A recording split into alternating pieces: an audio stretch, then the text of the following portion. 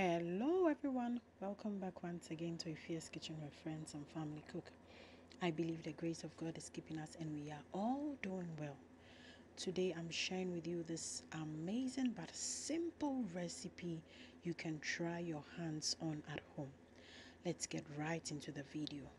So today we are making some mayonnaise. You can control the fat content because you are making it right in the comfort of your home. Let's get right into it. To start with, I'm going to squeeze the juice out of the lemon just like I am doing, and I'm going to get the juice and set it in a separate bowl, and then I crack my egg into my bowl, add in half a tablespoon of lemon juice, and then goes in my salt, and then I begin to whisk. So when whisking, you'll be adding in the oil side by side, just like I'm doing, side by side, and whisk side by side. You'll be whisking side by side.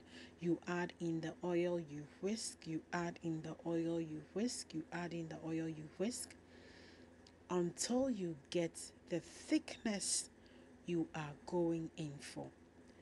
Some salad dressings or some mayo comes very light, some comes very thick, so it all depends on you and what you are using your mayonnaise for. So you whisk it until you get to your preferred thickness.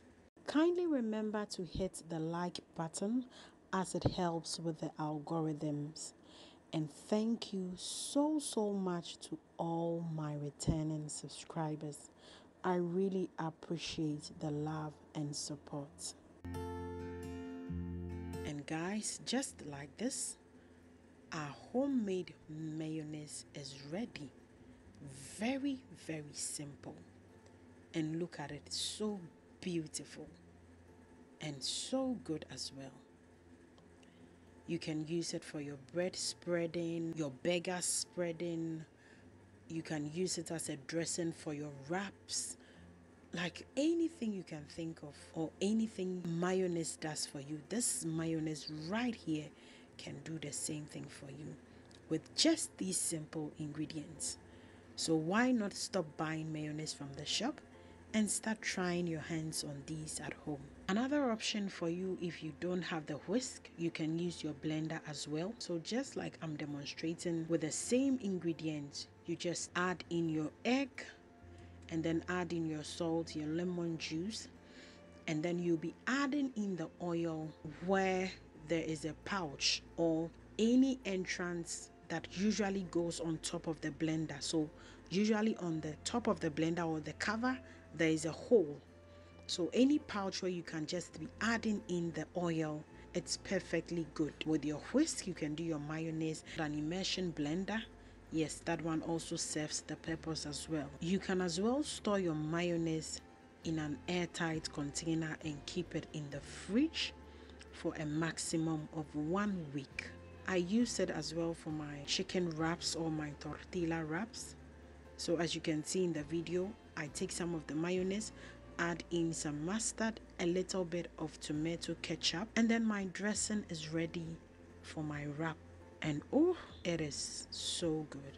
You spread it on your wrap, and then you wrap it beautifully, and then toast it a little bit in the frying pan to get a little bit of crunch.